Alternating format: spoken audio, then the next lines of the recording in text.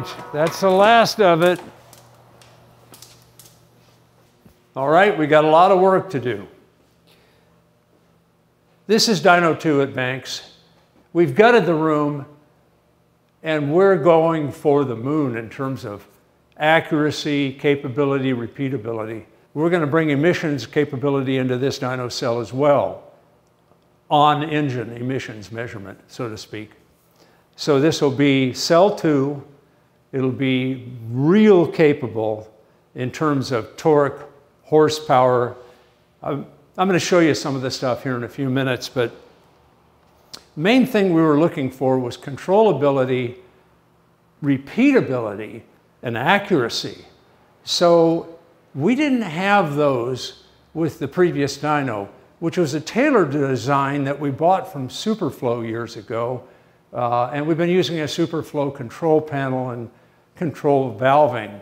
It doesn't have the repeatability or the accuracy we're really looking for. You know, there's two things that you really want if you're going to have accurate, repeatable data. The first thing is that the days are all the same.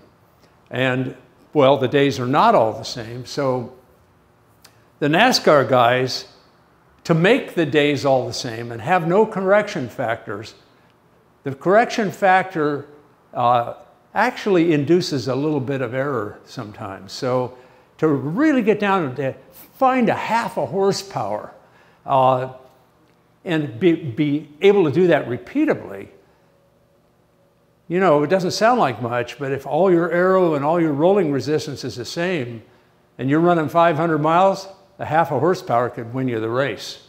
I can't spend $500,000 on climate controlling my dyno cell. Those NASCAR guys do stuff like that. Most everybody else, you know, I got 6,000 horsepower, what do I care? Well, we care. We want to find the miles per gallon. We want to find every little bit in terms of emissions. We want to know exactly where we're at and do it repeatedly all year long. It was time to move up to professional grade. Now, there's hobby level engine dynos, and there's intermediate level, big torque, big horsepower, but most of those dynos are like the F-24 Froud in our next room over here, which is the basis for a dyno that comes out of India that a lot of guys use, which is a very accurate copy of a Froud F-24. But basically, they're all the same. And they're very similar to the one we're putting in here in terms of capacity. I'm talking about the absorber. How do these guys take 1,000 horsepower dynos and measure 2,500 horsepower, whatever? They do it on a sweep. What we're looking for is running high horsepower. We're doing a new crate engine and marine engine program. And of course, we've got our military engine programs going. They're asking for emissions. Some of the sales, we're going into emissions on military engines. We're going into emissions on marine engines. So we want to know accurately where the hell we're at. And we want the dyno to be able to hold an RPM accurately, within a couple of RPM. Guys claim this all day long. We have bought all makes of dynos. In my career, there are dynos all around this place, like the rings in a tree. You know, it's my career. We're looking for something that'll run 400 hours or 800 hours at or near wide open throttle. At full load, 85% of that 800 hours. That's what the Navy has asked me to do. This is going to be that dyno. Accurate, repeatable, and most important, it's going to have a facilities water setup with a cooling tower, which I will show you. It is a mother. We want to be able to run 1,000 or more horsepower continuous, 24 hours a day. Not for 5 or 6 seconds, 24 hours a day, for days. One of the tests we run is 33 days in length. So if this cell looks familiar to you, it's where we've been doing killing a Duramax, and it's why we've paused that program to upgrade this place. Let me show you the absorber. We kind of did a worldwide search for this dyno setup.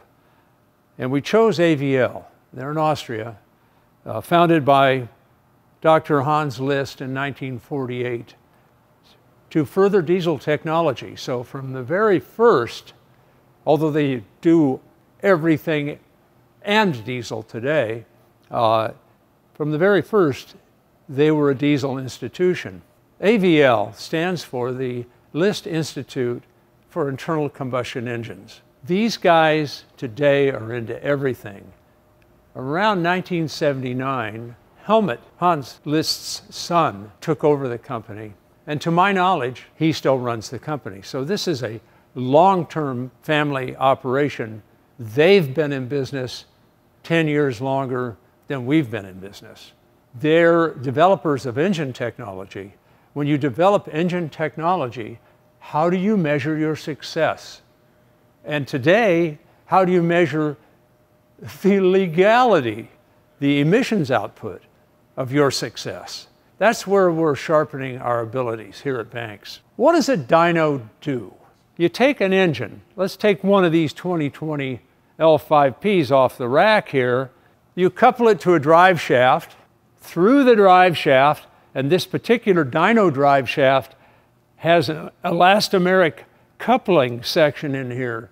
It kind of decouples the firing spikes from the engine, the torque spikes, such that those torque spikes don't kick the hell out of the dynamometer. And that all happens right in here. So it's a tuned drive shaft.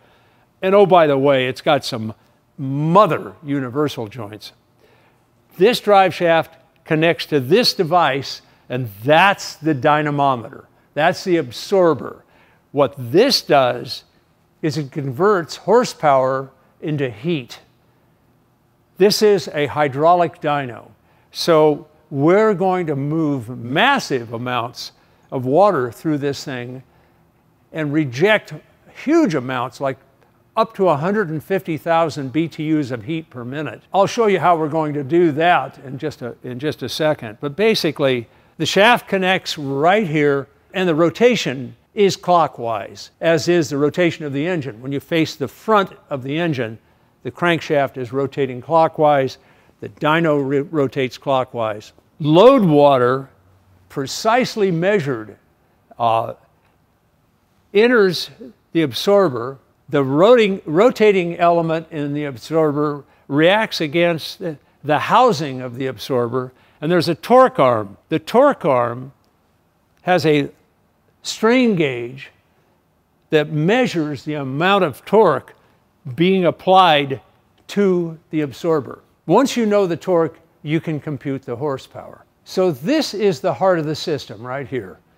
This is when guys talk about, he's got a 1,000 horsepower dyno. It's that guy right there that they're talking about. So this absorber has a 7,000 RPM maximum speed, which is just fine for all the diesel stuff we're doing, and a good deal, probably most of the gasoline things we'd want to do here as well. Capacity steady state is 1,033 horsepower and 1,844 pound-feet of torque. That's steady state. That's day and night for months. But I can still do the 3,000 horsepower or the 3,500 pound-feet of torque just ripping a 5-second blast. That's easy. No problem there. It's the steady state you pay the big bucks for. This unit takes the processed water from your facility's system into this upper tank, and right there it decouples. In other words, it makes its own pressure. So what you have here is a tank with a giant float valve in it. It maintains water level. It supplies this pump, this Grundfos pump, and I love these guys that make these pumps. The American headquarters is in Fresno, and I buy pumps from them all the time for other stuff. The hot water circulation pump on my house is a Grundfos. Water gravity feeds from this reservoir into the pump, out of the pump, actually up through in plumbing that's inside here, out here to the load control. Facilities water in, load control water out. What's cool about this is that pump is speed controlled by the same software that's controlling everything else here. So the net effect of this is the pressure at the load control valve is always constant. That's what this is all about. It has nothing to do, it's totally decoupled from the facilities system. So what we've got here is probably the world's most expensive water heater. And how do we dissipate the heat? So this is our Evapco cooling tower. We're building a giant stainless steel tank that will mount at ground level. And it'll be a few thousand gallons. The hot water will go into one side of it. The cold water will go into the other side of it. So all the hot water from both cells goes through two 8-inch pipes into the hot section.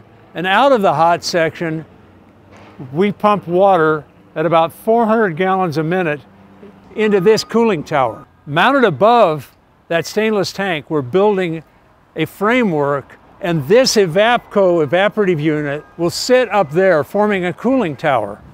This is the outlet duct work, so to speak. This outlet assembly mounts up on the top and gets the hot air further away from the twin squirrel cage blowers that feed air into the bottom of it. So what we've got here is a 20 horsepower 480 volt three-phase motor making 41,000 CFM of flow, cooling 400 gallons of water a minute that's pumped up out of the pump cabinet on the bottom of our framework into the tower, and then it drains back through another 8-inch pipe into the cold section. From the cold section, we pump out into a manifold that feeds intercoolers, jacket water coolers, all the other stuff, including the load water reservoir I just showed you, and that'll be in cell 2. Cell number 1 still has the traditional setup and still has that unstable conditions that we put up with. We've perfected it pretty well. We've driven the guys who write the software nuts, but there's nowhere they can go. Their systems are just a bit primitive. So we feel with AVL, we're going to move beyond that, and we're going to be at world class, actually. This is about half of what we got to build, but one thing's for sure, this stuff ain't going to install itself. This is too much. I need a 48-hour day.